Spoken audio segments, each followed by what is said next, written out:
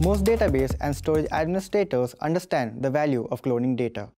For most production and development organizations, it is an integral part of provisioning the production data set to test and development environments. The build, management, and maintenance associated with full data cloning can be time-consuming and excessively straining for available production resources. The management of multiple test and development databases only increases the strain, where storage requirements multiply with each full clone as new requirements must be built up and toned down on demand. At Oracle, we created a fast and storage-efficient cloning process by using the engineered system Snapshot clone with the help of sparse disk group. This feature is also equally available in Oracle Exadata Cloud Service and Oracle Exadata Cloud at Customer.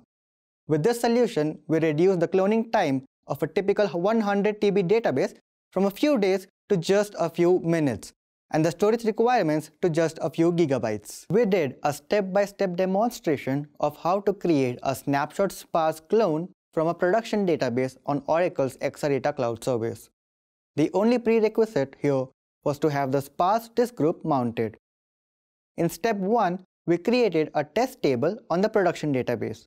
On a separate window, we performed a tail of the alert log to understand the snapshot cloning process. In step 2, we performed the snapshot clone operation. From our results, we saw that it took around 10 to 15 seconds to create a clone of a 2.3 TB database. Now that is fast. In the final step, we did a customary verification and found that the table was successfully created. And there you go, a super fast and successful database clone. Exadata's sparse disk group feature creates file system agnostic snapshot clones that allows pluggable databases to be provisioned even faster than before.